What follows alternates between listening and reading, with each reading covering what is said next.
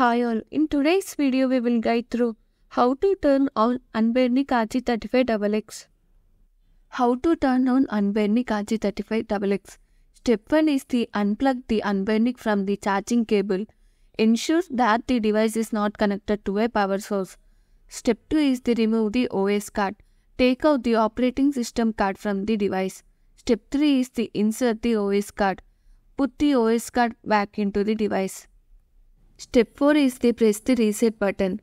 Press the reset button that is located right beside the power button on the Anbernic. You do not need to hold it down.